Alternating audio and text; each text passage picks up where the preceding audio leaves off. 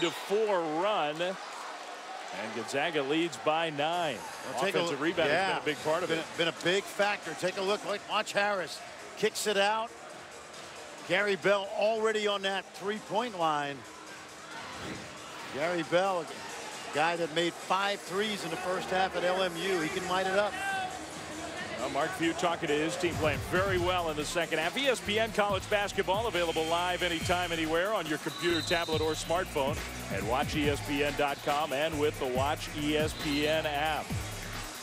One of the reasons this is such an important game for St. Mary's, Dave, is they don't have a lot of quality RPI wins on their schedule. The best one right now would have to be BYU, and they're at 62.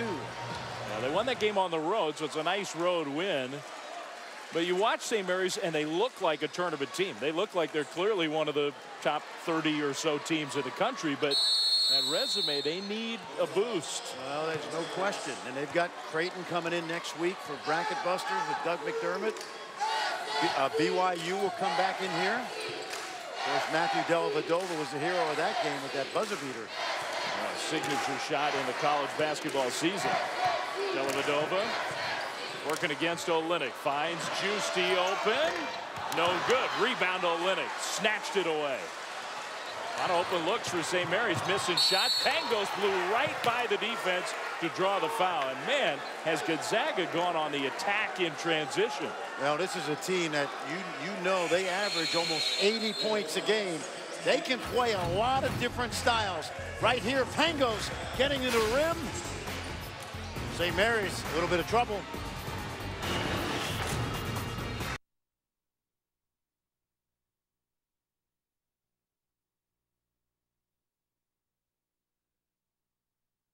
Struggle losing 3 in a row, but I think the committee thinks of them as a quality team.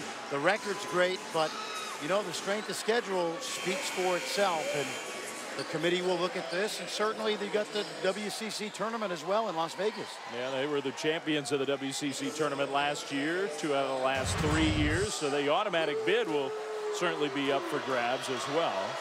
But the Gales don't want to go to Las Vegas needing to win to get in. That's not a good position, particularly with a top 5 team in this West Coast Conference in Gonzaga and looking like it here in the second half. On the other hand, for Gonzaga, you're playing now for the highest seed possible. And Mark Few would love to be on that second line come mid-March. I think he's got a great chance to be. A lot of quality wins on Gonzaga's resume. This is a 10-point lead, biggest of the game for Gonzaga. St. Mary's led by 1 at the half, but it's been all Gonzaga in the second half. Kyle Rowley threw it away.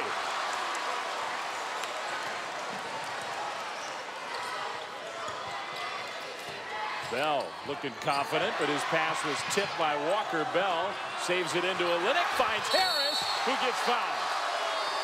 Bo Levesque prevented the dunk, but Harris will shoot free throws. Broken play, but Kelly Olynyk knew where to go with it, and he found Harris on the backside. Yeah, that was a nice look by Olynyk. Yeah, good hustle here by Gary Bell. Look at Olynyk. This is a broken play, but Olynyk just makes that extra pass, and Elias Harris, who seems like he's been around.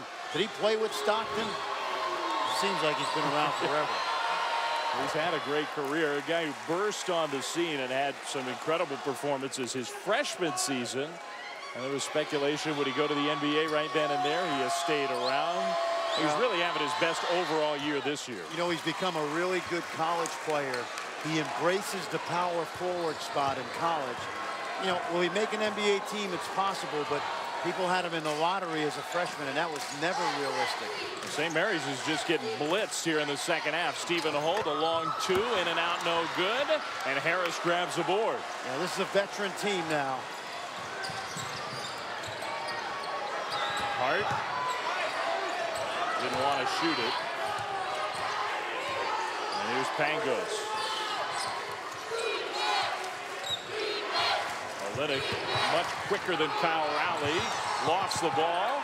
But there's Mike Hart around the loose ball again. Shocker. Shot clock down to 6 now. Olynyk shoots. Got it. How about that? Is that unbelievable? Has anybody improved as much as Kelly Olynyk has?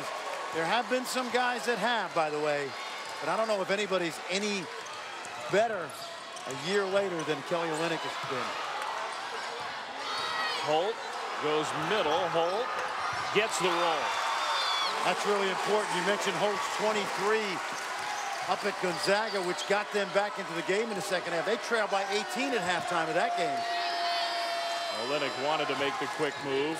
Instead gave it up, and Bell threw it to nobody. And that's a turnover for Gonzaga. Their 6th of the game. They've kept care of the ball pretty well. I'm going to see one of the most improved players in the country on Saturday in Richard Howell from NC State, who is likely to be an all-ACC first-teamer. They'll take on Virginia Tech. If I make that red-eye flight tonight. We have overtime. I'm staying with you tonight. Come over to San Francisco. We got room. Dellavedova, Levesque, who has just been almost invisible in this game. Foul trouble, a part of that. Walker, jump ball. And the Zags, with good defense, would get it back. Yeah, the one thing that we knew about St. Mary's this year, this is really good, solid defense. At times, Holt's been that second scorer, but they really miss Rob Jones's versatility, and a guy that would love to bang with that Gonzaga front line. Still a lot of time, but Gonzaga has really taken control of this game, playing at a very high level right now. Harris posting up on Levesque, had it knocked away. More contact. Holt in transition. 3. That's important because Stephen Holt can get going. He's got 10 now. Timeout Gonzaga. The crowd starting to get back in. I think everybody here was just stunned the way St. Mary's fell behind in the early minutes of this second half. When you watch Matthew Dellavedova, keeps it simple, finds Holt, straddles that line, good rhythm, Jay. Once again, and that's what you love about Dellavedova. He knew they needed to score, for him to score in the first half, but he's got to get his teammates going in the second half. Hey, you figure the big men have to get involved as well.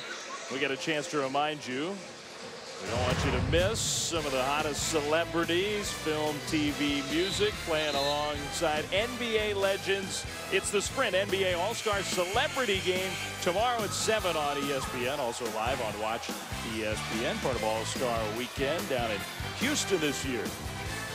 I'll watch a little bit of that, but starting Saturday, I got 3. I'm a busy guy this week. You're the busiest guy in television coming up. I'll be at NC State on Saturday for Virginia Tech. Sherry Cole and her Oklahoma Sooners, they'll be playing in Kansas on Sunday, and then big Monday with Brent Musburger, West Virginia, Kansas State. Kansas State, a team that Gonzaga just thumped in Seattle earlier this year. Waldo fought for the rebound, couldn't grab it, but St. Mary's comes away with the ball. Levesque almost dribbles it away. And Dellavedova is going to take charge here. Chance to chip away, though. The screener, Waldo. Instead, Dellavedova to Walker, who came up way short there. A foul. And that one's going to go, I think, against Gonzaga. Well, Walker, the junior college transfer, has had some good looks, hasn't been able to knock them down. Drew Barham in the game now for the Zags, a guy that transferred from Memphis, a really good shooter, Dave. And, you know, that small forward spot for Gonzaga has basically been by committee this year. Yeah, he's another example. Wearing number 43, guarding Holt at the moment. But Drew Barham, another example of a guy who he'd probably be playing big minutes on a lot of teams for Gonzaga. He has a hard time getting in games. But he can shoot it, which is why he's on the court right now. He can really shoot it. Started 12 games at Memphis for Josh Pastner before transferring. Dellavedova will get the screen. And now the switch off has Dower on him. Dellavedova, no good. Rebound, loose ball. And it's off of Bo Levesque.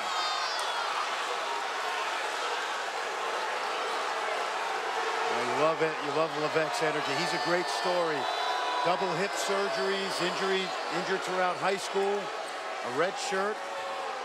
Played for the great Frank Olacco right down the road at De La Salle in Concord. Former Notre Dame football player, Frank Olacco. Levesque's had an excellent year. He's gotten a lot better, but he has had a quiet night. Pangos missed the 3 that time. It'll be St. Mary's ball. There's still a lot of time left in this game. St. Mary's went on the big run at the end of the first half, actually took the lead. Gonzaga has controlled the second half. The shooting for St. Mary's, the percentages dipped down. Levesque's going to check out of the game. Mitchell Young back in. The Gales need something from their big men. They are being whipped underneath the basket. That's been a dilemma, as you know. As I mentioned, you like Young and Waldo. They bang. They're tough. But you're not going to get a lot of scoring out of them. Or there's an elbow. No, that's a foul. Young called for the personal. Now I think they're going to go to the monitor again. That elbow was above the shoulders. That's the rule. That rule's been instituted. It hasn't been adjudicated as well across the country as it should be. But I think they'll take a look at this. This very well could be another flagrant one. And no matter what, it's going to be the fourth personal against Mitchell Young, which is news in and of itself. Let's look. No, I think that's a flagrant one. I really do. It's not the elbow, it's the shoulder.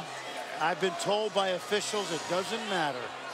Any part of that arm that strikes above the shoulder. That's what I've been told. Now, you got some top officials who referee their own rules. There's a few, not many.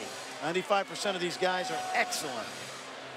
And this is a very veteran crew. They do a lot of big games in the Pac-12, in the WCC. They did take a look at it, and they want to see it again. Now, I read the darn rule book, I really do, but I get confused too, because take a look now. Now, unless they say that it's not an elbow, but I've been